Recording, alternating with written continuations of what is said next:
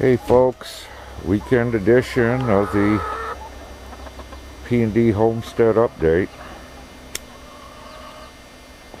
Not going to be anywhere near as long as last week's. Dawn's currently not here. She'll be coming home today.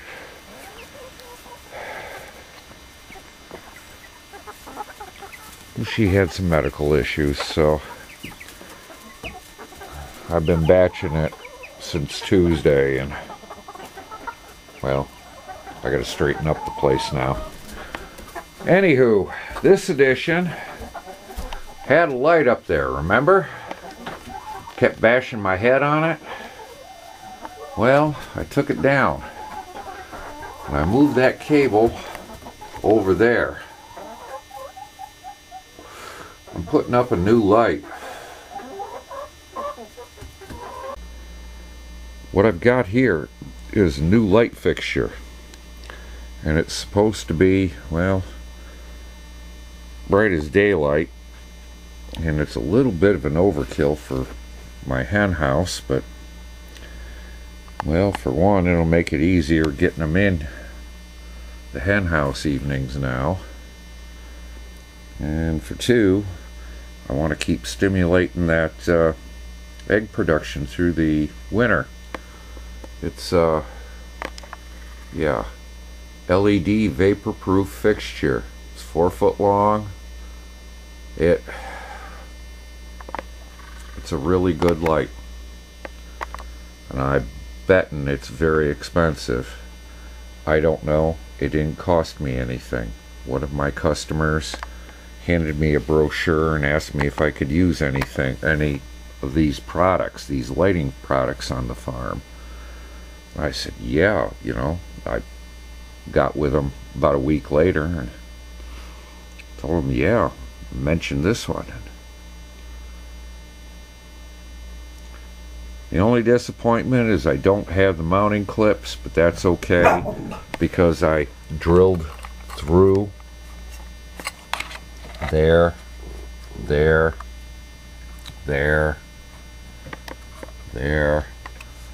and there. And I can just put it right up against the stud.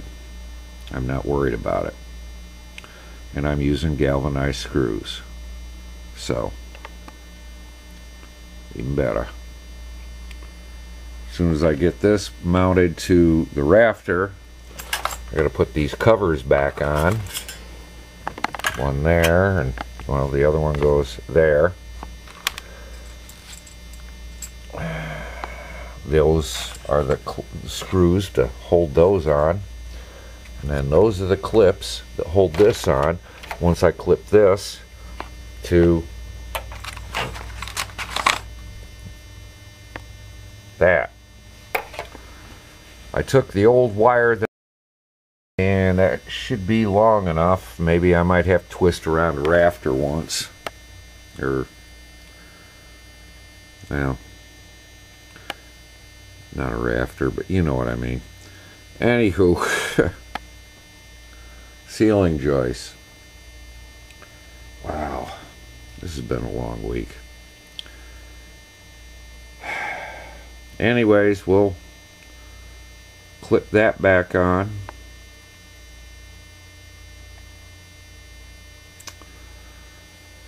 After it's mounted, and we'll give her a test run. See how she goes. By the way, the price was outstanding. Free.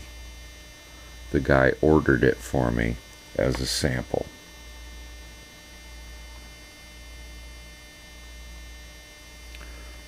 Let you know how I feel about this light. Again, I want to convince the ladies that it's summer all year round. Okay, so here's what we got so far. That's got a way where I can run electrical off that end. I taped off separately all those wires. We're going to keep that around just in case. and I only ended up using 4 screws on this instead of the 6. It's not going anywhere. Right now I've got to put the covers over those wires and those wires. Then I can attach the light. See you in a bit. Got the wire ends covered. Now to clip on the light and give it a... Well, that's what the light looks like. I'm not banging my head, but it's not working.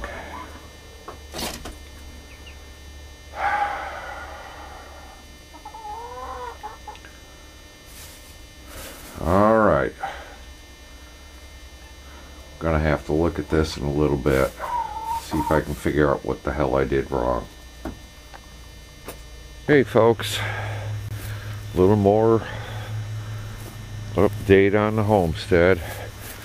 I thought I'd show you the layout of the property.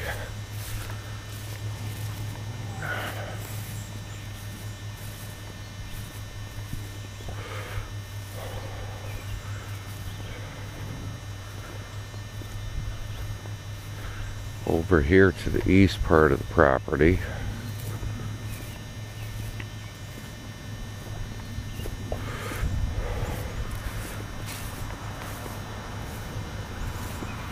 well, we got 3 apple trees. That one didn't survive last summer, just too damn dry.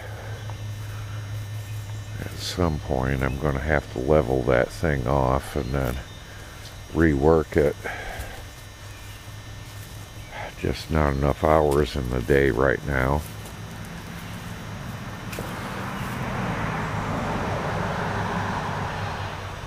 This spring-fed pond is on the east end of our property.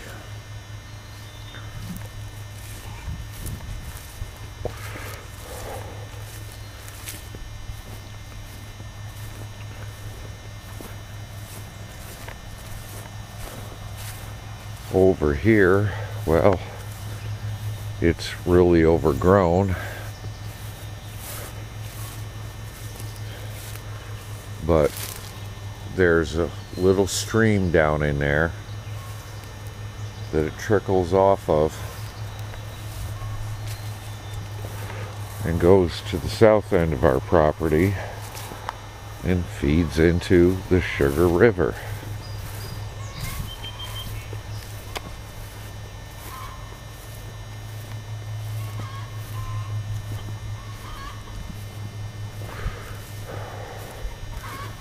Are the chickens back across the road? No. I think they're just in the brush right there.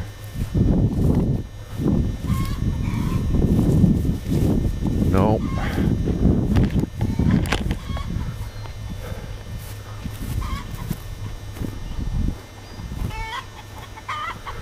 Yep, they're just the other side of the brush.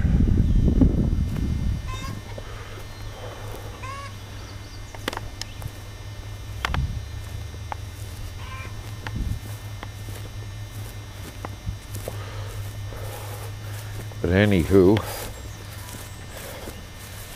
this is where the ladies have been digging and tilling and eating off weeds. Here's some of the new ladies. This here is our little branch. It comes off the Sugar River.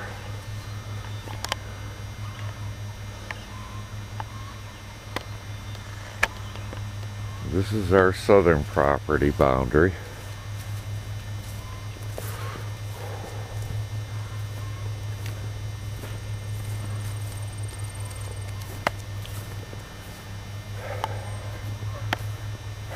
The thing I'm gonna burn.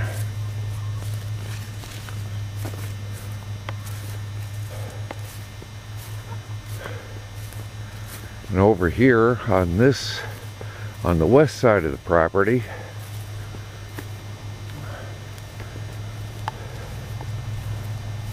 well, gotta see if the fire department wants to do a voluntary burn, practice burn.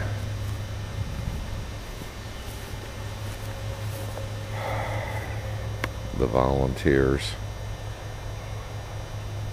they're blooming and producing. Hope we get some rain soon. And then we've got my spot where Beaver Brook hits the main river.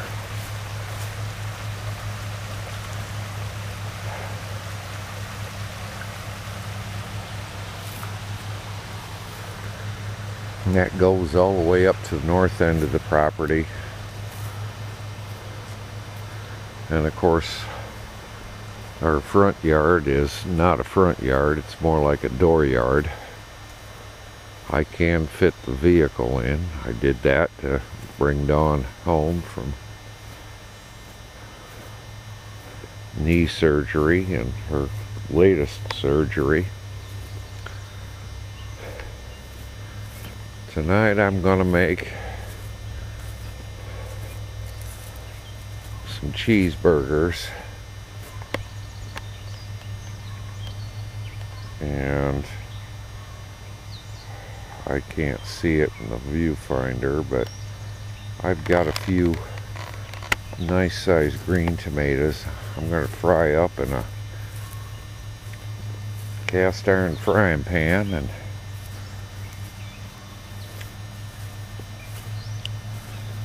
I see a tomato I gotta get rid of.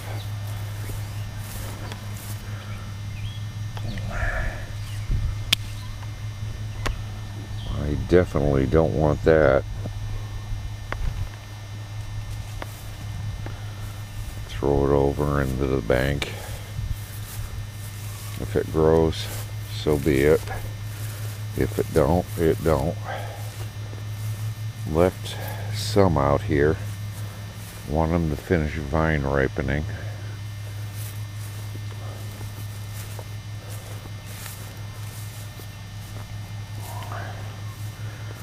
Cabbage.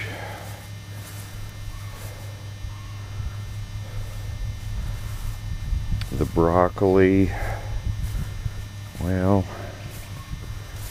not quite yet.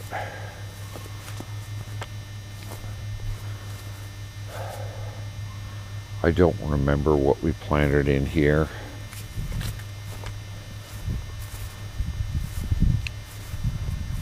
We do have some lettuce.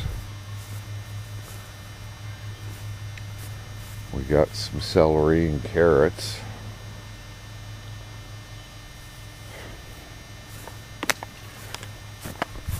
That's pretty much everything.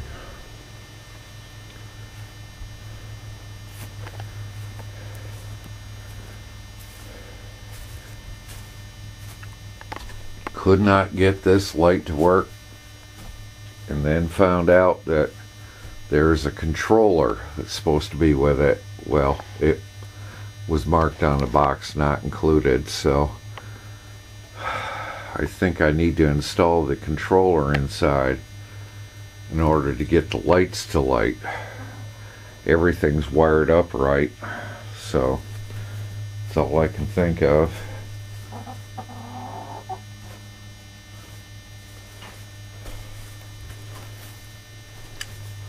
Hello, Mama. Let me see under you. Thank you.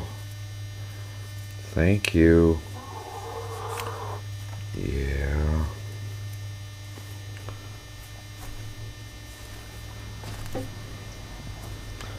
Good sized egg. That's a jumbo.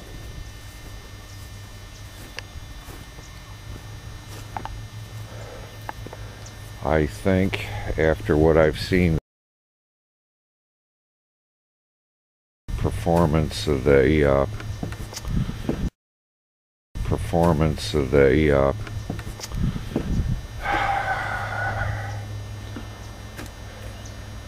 Buff Orpingtons. I'm gonna let those lay, and well, I'm gonna have to learn how to size eggs, because those are more of a medium, I'm thinking.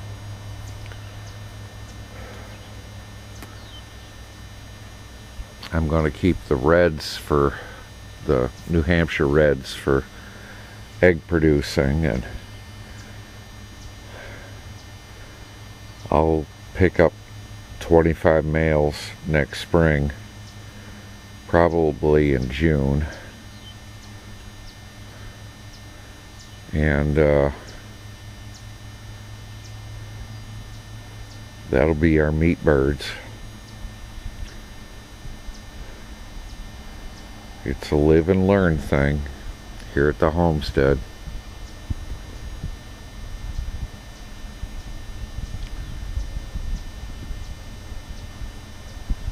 Anyways,